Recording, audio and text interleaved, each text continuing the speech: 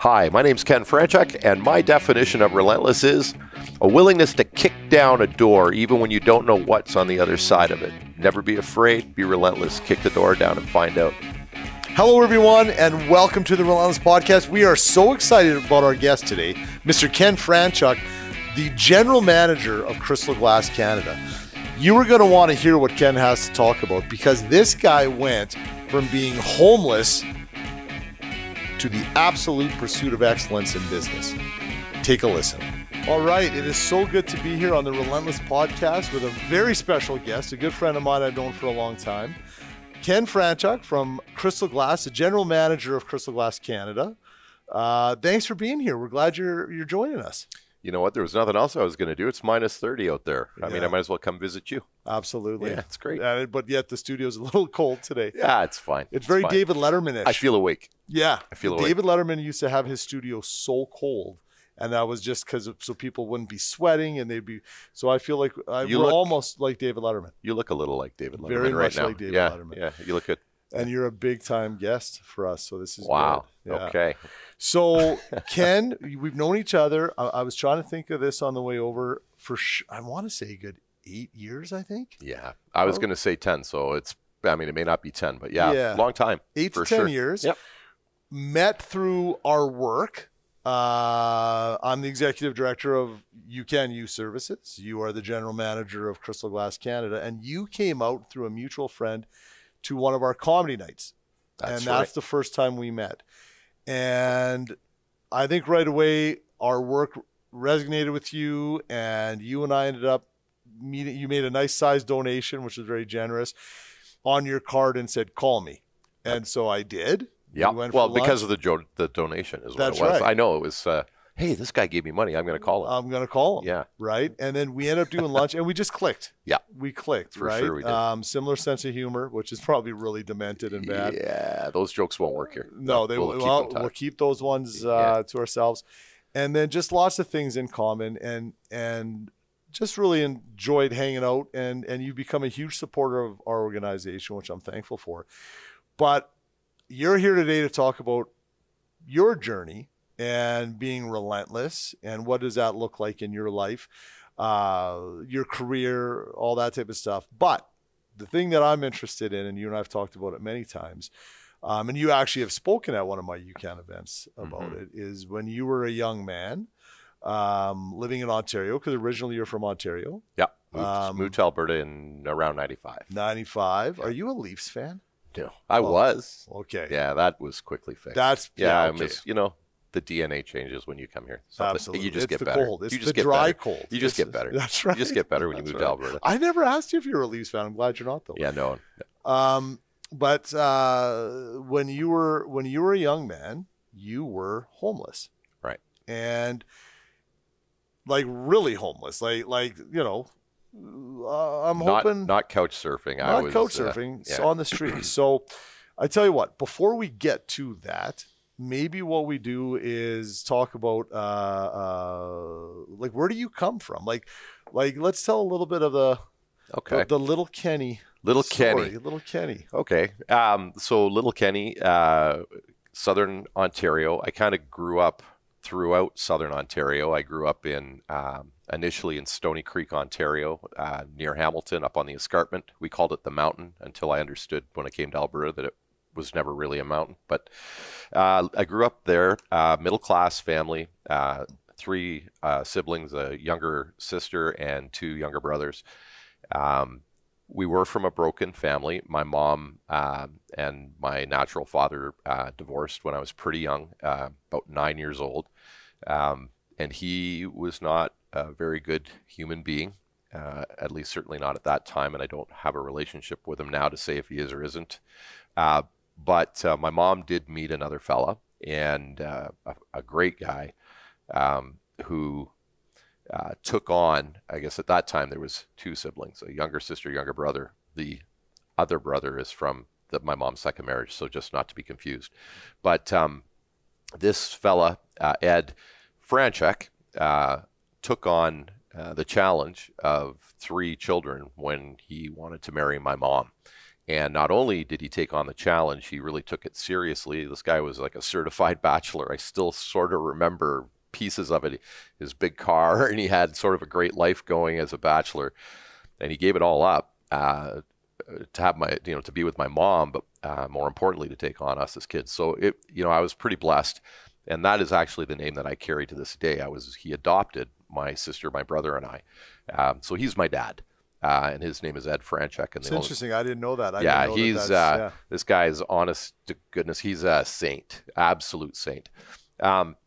So that's early youth. As I started to hit my teens, I was, to say a handful might be an understatement. I just had a lot of trouble, maybe concentrating. I was just a difficult kid. And as I got into my early teens, 14, 15 years old, I became difficult to manage as a kid. And so I kind of hold myself responsible for that. I eat that. Sorry to interrupt, but when you say that, you were just defiant, you were pissed off at the world. What was the deal? Well, there was all of that, but pre-adulthood, there was there were police involvements, and there was all kinds of things. I was doing a lot of things that I shouldn't be doing. Never drugs, but defiant. To say defiant would be again an understatement. Antisocial. Well, yeah, a lot of bad things, but that led my folks to at some point just give up. And they had a full house of other children to deal with, and in the end, just prior to my 16th birthday, I was basically told it's time for you to go. And I won't get into all of that.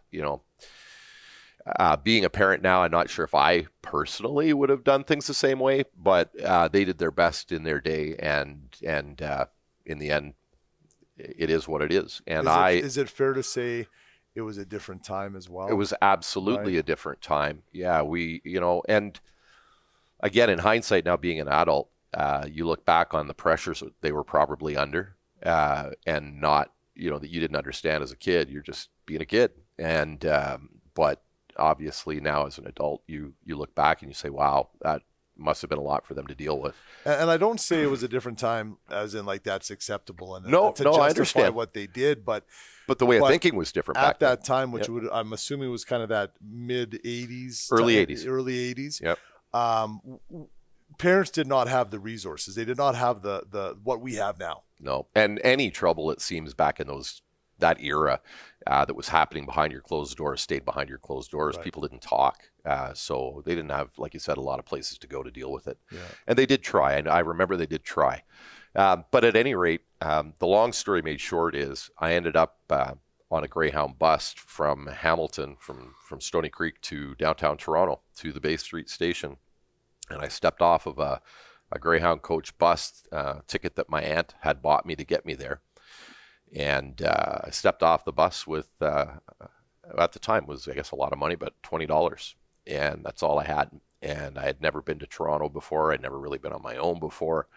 And for anyone who knows I don't know what it looks like now, that's decades ago. But at that time, it was a hub of activity. There was a lot of people. It was a big city. And I stepped off. I didn't know where I was going to go to sleep. I didn't know where I was going to go to eat. I didn't know what I was going to do in the next 10 minutes. And you didn't know anybody there? I knew no one. Why did you go there? Well, my aunt actually suggested that I get there because there were resources for young people in my situation. But, I won't get into my aunt. She's also even more so a saint. She did a lot of things to try to help me through that period, but she had her own challenges with her own family. But anyways, I guess the short version is I still remember the first night I was in College Park Plaza Mall, which is at Carlton and Yonge Street in the food court at 11 o'clock at night with no one in there hardly. And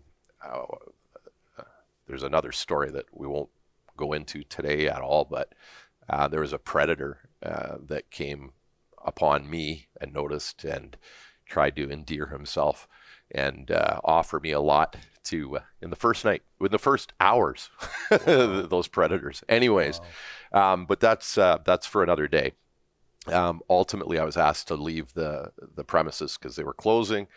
And from that day forward, I started staying in hostels. And I mean, I stayed in Fred Victor Mission. I stayed in Seton House. I stayed in YMCA Stopover, which is the homeless shelter in the basement of the old YMCA building on Carlton. It's no longer there. It's a police department now, but I would imagine it's the jails now, actually. But at any rate, I was there for a long time. And to be honest, I kind of got used to it.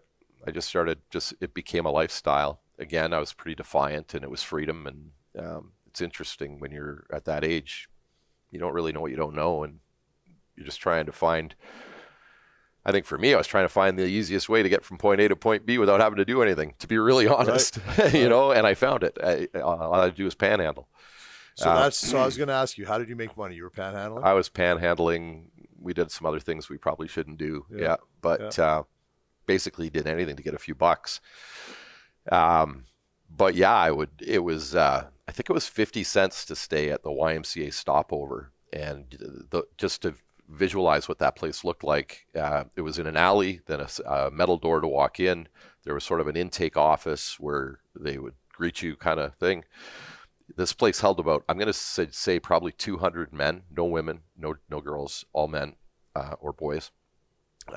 There were 3 distinct halls and then sort of a common area. And in each of the halls were steel bunk beds. And there were just rows of them, And in that place, basically, I learned quickly, you sleep on your clothes because you only have one set of clothes. You don't, you wear the same clothes sometimes literally for months. But you sleep on your clothes because if you don't, someone will take them. And it actually happened. Months in, I woke up in the morning and my clothes were gone. And in a hostel, it's not quite like at mom's house. At 7 a.m., you're out. You don't have your clothes. You're in your underwear. Sorry, you're out. And thankfully, the crew that worked there, I'll never forget. They made their way down to Salvation Army, and they picked me up a dark brown velour sweater, a pair of brown corduroy pants with the big bell bottom on them. And I don't know if you remember the old cougar boots with the orange tongue on them. And I wore that for the next 3 months, you know, so, Wow. But at least they didn't make me leave, you know, with nothing. So, it was hardcore. And during other times, it's funny you asked if I was a Leaf fan. I actually was at that time. I mean, I grew up in Southern Ontario. Every boy is a Leaf fan. But I used to, for a period of time in the winter, there was a park across from Maple Leaf Gardens and down the street, down College or Carleton. Anyways, it's just down the road. You can actually see when a hockey game was coming at the Gardens, you could see people walking up across from this park. Well, I lived in that park in cardboard boxes during the winter. And I remember I would watch people walk by with their jerseys on and we were like, oh, to go to a game again, you know, how amazing would it be? Yeah. Right. So, yeah, that's kind of a soft picture of what it looked like. You're saying a soft picture. I think you've painted a realistic picture. It's a very soft picture. There's a lot more happening down there. It's a soft picture. Yep. There's trauma involved there. Yep. There's hard things that you experienced and that you lived through. In that time, and we'll get to how you got out of there in a bit, but how long were you? I have a question, Taz, but how long were you there? So basically from about 16, almost 16. Yeah, I was not quite my 16th birthday when I got into a lot of trouble with the law. That was when my mom said, "You're gone." And it was if it wasn't the week before my birthday, it was the week after my birthday. It was in 16, that time period. Till how old? On and off till I was about 19. 19. So we're going to look at about 3 years. Yeah. In that time, the hardships, the toughness, although, as you said, there were moments of that where you're like, I'm going to do this because I'm, whatever you call it, lack of ambition, whatever you want to say. Yep. In your head, though, were you thinking, oh, I have goals in life. I want to do something with my life. I'm assuming you weren't doing any schooling at that time. Right. Right. In that moment, see, it's probably not what people would want to hear, or maybe even what you want to hear, given, the reality is that you're working with kids who do have ambition. But if I'm being honest, at that period of time, yes, I did for sure later. But in that first couple of years anyways, for sure, I just didn't. I just didn't. I was just going with the flow. But it's funny, you look back on it, it's hard to even describe timing and to understand it and remember it all. And to be honest, it brings up horrible memories. So there's, so sometimes it's hard to talk about. But anyways, a couple of years in, I started to recognize that I kind of didn't belong there. And it just seemed like, I was a little, sound wrong. I'm just going to say it the way it's coming out. It felt like I was a little smarter than those people. Maybe they wanted to be there. Maybe that was all they aspired to do. But I felt like I could probably, if I tried, do a little more. And I don't really need to be here. Why am I doing this? And then there was a couple of key events that kind of really created a transition. And then funny, and I'm sure we'll talk about it because of the questions you're asking, but as I started to really pull myself out with the support of a lot of people, it was quick. It was really quick, like within a year. From age 19 to 20, I went from homeless to, I had a job that most of my friends the pinnacle they never reached, and it was still that was a big deal back then. Right. So and it's interesting. Once I made that decision. Right. Yeah. And I appreciate you being vulnerable. Yeah. Well, I didn't mean to be. It's just you can't talk about this stuff no matter how I try to do it softly or what I'm sharing. My mind is still there for a minute, which is why I really don't like to go into it a lot or very often, because that's not who I am anymore. But when I think about it, and I really, think about when you were a kid, you remember it. It's the same thing. It all comes back, and it's powerful. At the end of the day, there's trauma involved. For sure there is. It was not easy, and it was not fun. And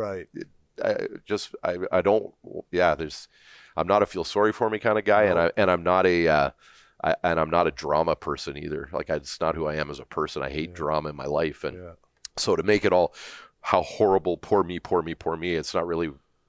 And I don't want this to be that kind of a conversation. Yeah, no. What I want it to be, and again, I thank you for being vulnerable. I think that the fact that you're willing to talk about it is very generous, and my hope is that somebody listening who might have somebody in their life that's dealing with that it can bring some hope. That's why I'm here. Exactly. That's why I'm willing to do this. Exactly, right. And help somebody. And that's our hope, is that it can hopefully give somebody hope. So, and you're right. To get out of it in a year, it's actually quite rare, because we work with a lot of homeless young people. It doesn't happen. It takes years and years and years. And so let's right now in the podcast, if there was background music, it would go to like positive music. Let's play some positive music, please. Music. Yeah. And so, you know what? Why don't we're going to take a quick little break. Sure. A little commercial break, we'll call it. And when we come back, let's talk about how you got out of that and then where it's led you to now. Those are the days I enjoy. Awesome. Yeah, great. Okay, we'll be right back. I was looking at you guys before I came up, and I'm like, dude, there must be money in dirt, because you guys look nice. Hey, folks, do you like to laugh? Who doesn't like to laugh? The YOUCAN Comedy Nights are a ton of fun. And do they ever make you laugh? Listen, our next YOUCAN Comedy Nights happen in March 2023. If you want all the details on how you can support our incredible organization, YOUCAN Youth Services, go to our website for more details. That is at youcancomedy.ca. and you can find out all about our shows, our comedians, who's coming in, and all the ways that you can come out and support us. We look forward to having you there, and why don't you come and have some laughs supporting the serious work that we do at YOUCAN Youth Services. And now, back to the show. All right, welcome back to the show. We're here with Ken Franczek, Crystal Glass General Manager. Thank you so much for being here. We just talked about your early childhood in your teens, dealing with homelessness, the hardships, the realness of that. And now we're going to talk about how you got out of that, and then what brought you, because you were in Toronto, what brought you out to Western Canada. So tell us that moment where it was like, boom, I need to change my life here. Okay. Well, there's a bunch of changes. One is at 18, and another one's a decision to move out west with my family. I'll keep the version of getting my head together and off the street because I think it's probably more related to the podcast you're doing, which is, as I said, I was starting to kind of get my head wrapped around the fact I probably didn't belong here. I don't really think I want to be here anymore. But I had an aha moment. Interesting, I'm sure have seen this. The street community are very tight.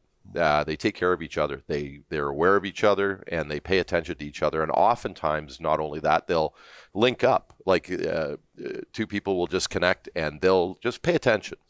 It's like family. It's like it is family. Yeah. And oftentimes, one of the kids, one of the people who have got more time and experience being there tend to see somebody who's vulnerable and attach themselves, not for negative reasons, but to protect them.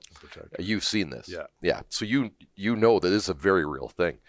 So I had a fella like that who I distinctly remember we didn't see each other every day. It wasn't like that, but he paid attention and knew. And when something, because a lot of things go wrong when you're down there. I'll just, that predatory story, I have dozens of them like that, and that are much worse. And so you pay attention. So this fella kind of paid attention to me and kind of mentored. I don't even know what the word is. He was kind of a quiet guardian, whatever.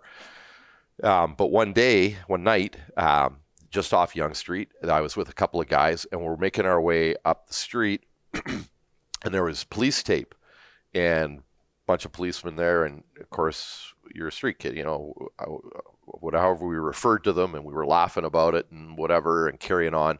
But as we got closer, it quickly noticed that someone had passed in the vestibule, and that's what the police tape was for. And it was winter, and as it turned out, it was the fella who had been watching over me. And he, I don't really know if he had a heart attack or if he passed from exposure or what happened. Right. I just know that he passed in a vestibule of a retail business, sitting there, exposed to the elements. And I was like, this is not where I'm supposed to be. That was the aha moment. Then the work started. Yeah.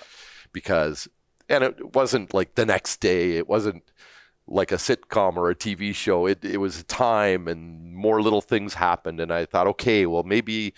So I went and found a group back then. It doesn't exist anymore, but very similar to yours, called Mercury Youth Services. And they had back in the day, a bank of phones. So you could call and try and get interviews, and they would give you tokens so that you could go on the TTC to go get a job. And and then they had a little bit of counseling and just how to handle yourself in a job interview. And it's very, very similar to the things that you do in your organization. So they were very supportive. And over time, I got lucky enough. It was a horrible recession in Ontario at the time. I remember I went to so many companies, but I went to one. Back then, you would go and fill out an application form in person. It wasn't like it is now. And I went to this place, Ginger's Baths, in East Eglinton, 945 Eglinton Avenue East. Still remember. Nice. Ginger's Baths. And I met this guy, and I filled out this application form, and he takes it and he puts it, I'm not exaggerating, on a stack. And these are single forms, like a foot high. Yeah. And I'm going to leave it. I'm thinking, I'm not going to get this job. Yeah. So this guy ends up being a real mentor and friend in the long run because he does hire me. But I said to him, listen, he says, well, if he said, if you get the job, I'll call you. I said, well, that's kind of a trick. I don't have a phone. But I'll tell you what, if it's okay with you, I'll just call you back tomorrow and see if the job's been filled. So he gave me his name and I called him, and I did that. First day, he's like, no, the job's not filled. I'm just busy. I'll get to it. And I did it again, and I did it again, and I did it again. And it was about a week of calling this guy every single day. And I would panhandle for a dime, put it in the in the payphone, and I would call him, Dan, it's Ken. And finally, he said on the phone, and then he hired me. He said, listen, he said, I still haven't had time to even look at these application forms, but anybody who's willing to call you, Relentless, if anybody who's willing to call me every single day for a week, I got to at least give you a shot. Yeah. And he did. And again, on this podcast and in my world and the way, that's called being relentless. Well, absolutely. Which is awesome. And I was in height, that's the perfect word for it, because I would not give up. Yeah. And unless he said no. So I took on this job, and my job was to drill holes in bathtubs.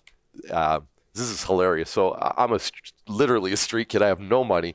I'm wearing the same clothes to work every day, and I'm coming to work at Ginger's Baths. Well, Ginger's Baths was a super, super high-end bathroom outfitting company that brought product in from France and from Paris and from Italy. And I'm in these bathtubs cutting holes in them to make them into whirlpools. These tubs are worth, back then in the early 80s, are worth like $2,000. Wow. And I can't afford 50 cents to get to sleep at those, but I did it. And so there's another story associated with that. Dan Erklins became very, very pivotal in helping me transition off the street. He actually allowed me to stay at his home with he and his fiancée before they were married in a little one-bedroom apartment.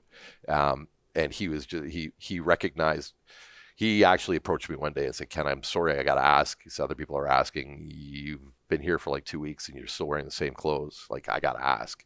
I said, yeah, this is all I have. I just go back and I stay at the hostel. I was waiting for my first check. And he said, you what?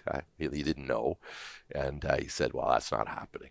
You're not going back there. And that was the first night I slept on somebody's couch, at least. So Dan was, I believe that you called the gentleman that passed away a protective guardian. Yeah. Right? Dan's a very instrumental person in your life. There's a bunch of them.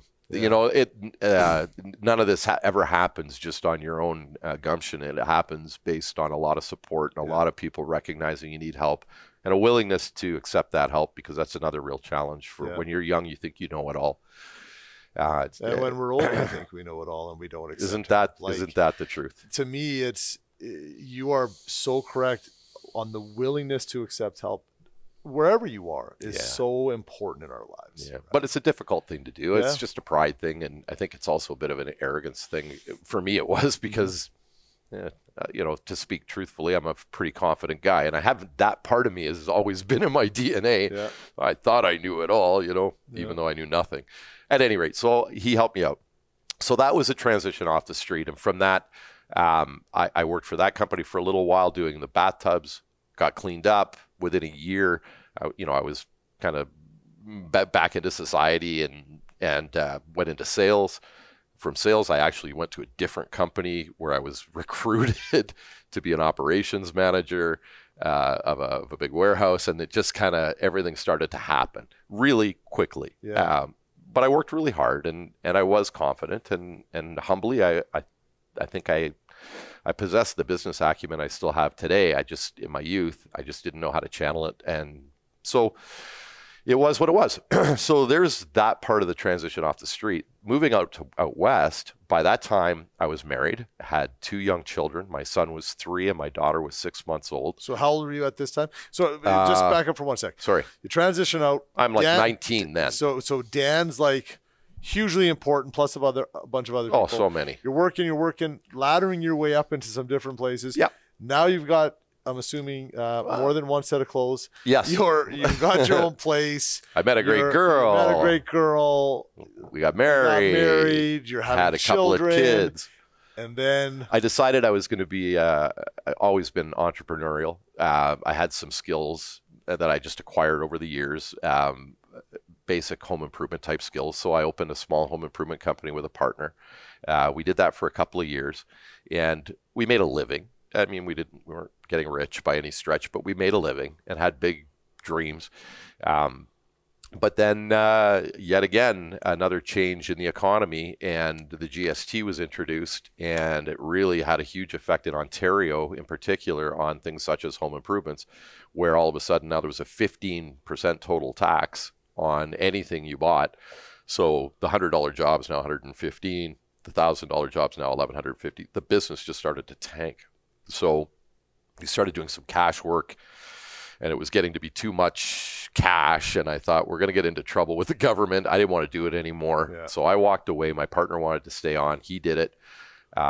I started making phone calls out west to see if I could find a job, and they kind of laughed at me on the phone and said, we don't actually hire if you're not here with no experience, but if you come to Alberta. So I packed up my 6-month-old daughter and my 3-year-old son and my wife, and with the money we had left over from the business, and selling most of our stuff, we had a little trailer. We moved out west, and we had my sister's brother and wife lived in Canmore. So let's go to Canmore. Now, the funny part of that is I was trying to find a job in oil. I thought, oil, I'll go be a laborer somewhere. I'll make lots of money. I hear about it, Yeah. So we end up moving to Alberta. We moved to Canmore. Well, there's not a lot of oil drilling going on in Canmore. No. So we did that for a while, stayed there for a while. I took on any job. I was bartending and bar managing. You're probably in tourism. And then I started working not very long after in the glass business. And I started with a different company than Crystal Glass, a smaller one. Them up. No, not their name. But I did work for them. Yeah. And then after a while, that didn't work. And someone told me, if you're real serious about the glass business, you need to go see these people at Crystal Glass because they're the guys. So I walked in 97, October of 97, asked for a job, and they gave me a job as a CSR. Thank you for calling Crystal Glass. This is Ken speaking. And so this is 25 years ago. 25 years ago. Yeah, my anniversary with Crystal Glass was October 27th. Wow, just 25th passed. silver anniversary with them. Cool. Yeah. It's been an amazing journey. They treated me well. I did some things right. I worked really hard. I gave up a lot of family time. That's where I give credit to my But you started on the phones. I started in the lowest position in the company. There was probably 400 employees at the time. It was a pretty big company. And but I do remember saying about a year or two in, it was just that I wanted to be a manager. That was all. And I remember saying to one of my coworkers, I was working a Saturday, like the 5th Saturday in a row or something, and I didn't want to be there, and he didn't want to be there. And I said, the only reason I do this stupid thing is eventually I'm going to manage one of these stores. And he laughed. He said, oh, you don't get it. Yeah, it's not how it works here. You got to have like decades. And I've tried for years. And I said, well, you do you and I'll do me. Because I'll tell you what, I'll manage one of these stores. And he didn't stay forever like I did, but I know him, and if he ever watches this, he's going to remember that conversation. Yeah, and it worked out. I managed a shop or two, or all of it, eventually. Well, again, in a relentless fashion. I never gave up. You never gave up. I never ever gave up. In 2002, I was given an opportunity. I'd had a couple of small little victories and given some opportunity to manage at a lower level, and I had this vision of 2 or 3 of the core things that we do as a business that were just not organized enough, in my opinion. Like Canadian-wide, there was one location here, one location in Saskatchewan, and it just wasn't efficient. And at that time, the leader of our company was a fellow named Ed Bean, who's an absolute legend and an incredible human being. Legend in this community. Absolute legend. I'm so blessed that I got to work with him for so many years, so closely. But I remember, because the building I was in was the same building that Ed worked in. And I don't even know if I had more than just said good morning quietly as he would walk by. Morning, Mr. B. Yeah, and he would go to his big desk in his office, and I would go over here and work like a kid that I should. Yeah. But when I had this vision, I went to him one day and I just do a little, excuse me, Mr. Bean, on his door. Yeah, I said, I have this idea, and I'm talking to him from the door, and it's from here across the room to his desk, and I have this idea, and I think if we did this and this and this and brought them together, I just believe we could be more efficient, but it would take a real investment, And he says, really? Why don't you come in and close the door? So I came in, I closed the door. Never forget. I don't know if it was strategic or not, but I've read books since, and I think it might have been. But he's not a huge man by stature. But for some reason, when I sat in that chair across from him, he was huge across in this giant desk.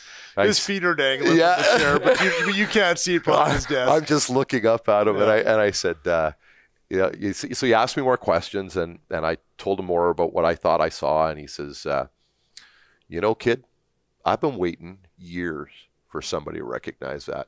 He said, you think you can handle the project? Fortunately, I had no idea what I was signing up for. Yes, sir, I certainly can. And that's, again, part of being relentless. And then did he go, what was your name again? Yeah, that was basically it. No, really, it was. Let me get your name again so I can put it on the project. But there was no way I was going to say no. It was ended up being a $10 million project. It was a brand new building, and I got to design the building and design the equipment and search literally the world for specific manufacturing equipment and how to lay it out and lean manufacturing and all these things. I'd never done any of that in my life. Never done any of that. And I just thought, I'll learn, and I did. And he trusted you. Yeah, I'd had some small victories previously. Yeah. So he had recognized at the very least that I'm not a quitter, right. and if I say I'll do it, I'll make sure I do it, right. whether it kills me. Which builds trust, it builds equity, right? Yeah. And I love that story. I didn't know that. It was so awesome. I didn't know that. Yeah, so that was sort of my big move in the company, and that was in 2002. And by 2008, another series of events. Some of our senior staff were aging, and again, Relentless and Vision. I remember recognizing very clearly and saying to my wife at the time, I'm going to run this company. Yeah. I am sure I'm going to run this company. And I could even put a timeline on it. And she's like, oh, honey, yeah, babe. Yeah, I know you're going to take over the world. Yeah. I'm like, no, really.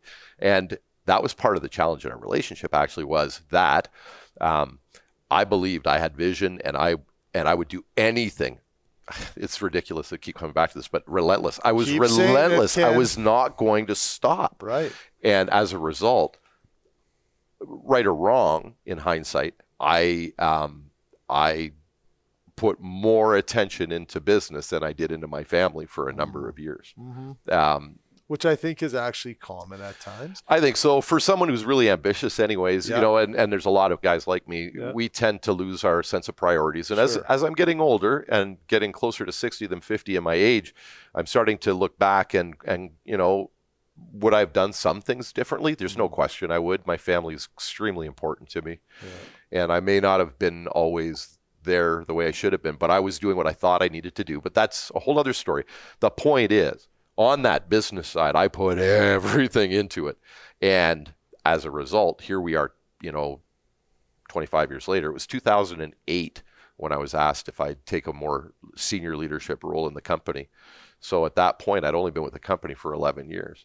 Well, that was unheard of in our organization. Yeah. So I'm proud of that. And honestly, since then, I'm extremely proud of the growth that I feel personally responsible for, with a fantastic team of people, of course. But I believe a lot of it is my vision. You lead them. Humbly, I do. That's my role. I'm not good at anything. I try to be adequate at everything. And get people that are good at a lot of things. I have a great team. That's what I'm good at, probably, if nothing else. Team. They're good. I can pick good people. You became the GM in what year then? It was 08 or 09. 08, 09. Yeah. Because that's the thing, Ken. You are, luckily for Crystal Glass, you are the face of the organization. Luckily for me too. And luckily for you, but I say that luckily for them just because I'm the face of YOUCAN Youth Services, man. Oh, that's tough for people to understand. I felt like, honestly, when I looked at you the first time, I thought, this is the leader who represents YOUCAN. If I'm going to be a true leader, I should shave my head. Yeah, 100%. That was my first thought. I know, and it's I don't have to. I know. It's the Bruce Willis. I understand. Yeah, You're a like, handsome man. Yeah, I just So quit. do it. So quit knocking yourself down. I You are a always fantastic tease representation of about your group. me. Well, we're on a podcast. I have a face for a podcast, but Amen. you are. When I say the face, you are in commercials. You are on the radio. You need to understand. It's awesome. I love it. Because you're going to be like, shut up, don't talk about that. I hate it. I think it's hilarious. You don't understand how hard I push back to not do that. For how long I pushed back not to do that. Ed Bean had been the face of the company for decades and decades, and still is the company. I mean, Ed is. I'm here. Ed's here. Because Ed very clear. That's a lot of people think you own Crystal Glass. No, I own some shares. Ed's very, very generous, and he's allowed our entire team to buy into the company. But he and the Bean family own the company, the majority of it for sure. How many Crystal Glasses are there? There's now, I just acquired another retail recently, so there's 49 retail. Those are spread through Saskatchewan, Alberta, and British Columbia. Wow. Then there's 13 warehouses, which are wholesale divisions, which are a pretty significant portion of our business.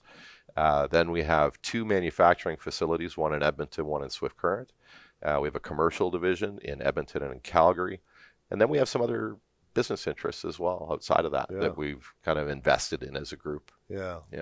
Pretty incredible. And like it's a big 600 employees and it does millions and millions and millions of dollars. It's a lot of responsibility, for sure. Yeah, it's pretty incredible. But I love it. I love every day. I love every day. I know you do. You and I, we do talk and we get together. We usually have a nice steak and stuff for lunch. And I know you love your job. You're passionate about it. And I also know that you're passionate about the people that work there, which is great. Your story to me it's a story of a lot of things, but 2 things to me is that relentless aspect and the resiliency aspect. Resiliency and relentless to me are siblings. They go together. And we're actually in our podcast, we're going to talk more about resiliency as we move along. We've got a few guests lined up that we've got one, hopefully that's actually an expert in resiliency. And like, it's listen, when we talk about what your folks did in the early 80s, let's be honest, it was a normal thing to do. Mm-hmm. And because back in those days, it was like, pull up your bootstraps, let's go, get your shit together. I mean, that's the way that. Can I interject too? I will tell you, if I had to relive it all over again, I have to give credit to my folks and those experiences that brought me to this place. Mm-hmm. Because very likely down a different parallel path in life, I would not be who I am today. Right. And I, that sounds cliche, but it's legit. Some of the most important lessons I learned on dealing with people, resiliency, so many lessons that you learn in that environment during that period of your life, I feel set me up for today. Sure. So when I look back, I mean, the heartache part of it was difficult, but the education level of it, the life experience. It's interesting because education-wise, what do you have? I finally got my SSGD equivalency, and then took a couple of night college courses. That was it. I was a dropout of high school originally, and 4 grade 9 credits. Some people won't like this. That to me is such a beautiful part of this story. I'm all for education. Mm-hmm. So am I. All for education. Yep. But it's not everything. It's not everything. And where you may have lacked some formal education, don't think I wasn't educated. It was just done differently. Exactly. Your education came from just the stuff we talked about earlier. And again, without your folks, doing what they did, you're right. Your path would have been different. And again, that goes back to being resilient, which can then bring on relentlessness. Absolutely. You panhandling for a dime every day for a week to call that guy, led you to where you are today, in my opinion. And I agree 100%. I think it's an incredible story. Thank you. Now, before we wrap up, You're also involved in a bunch of other things. Like, Well- since I've known you, you're like always got your hands in stuff like MMA stuff. Right. You are owner or part owner of a butcher shop. Yeah. You're just kind of all over the It's map. funny. My world is random. Well, yeah, really. So the boxing and the MMA thing comes just from passion. I spent a few years in a local boxing club, the Cougar Boxing Club here in Edmonton, with my son. And like anything, it transitions from something of interest where you're supporting your kid. For a guy like me, it transitions to business. Just what happens. I ended up managing a couple of fighters. Here we are years later. My partner at the firm Sports Management, Mark Pavlich, he had a huge, a massive global MMA empire. And as a result, he had athletes coming to us, and we ended up starting up a business to manage pro fighters. So we've had guys in the UFC and all kinds of fun there. I bought with my son-in-law a meat shop in the west end of Edmonton. MeatHead. MeatHead. I just love the name. It's awesome. MeatHead. But it's good. It's you know what? Recently, we have over 300 5-star reviews on Facebook. It's this 1,500 square foot meat shop in West Edmonton. But it is that good. But it is that good. I'm so proud of it. No, it should be. Thank And you. I know I don't look like a guy that eats a lot of No. I look like a guy that eats a lot of vegetables and stuff. Yeah.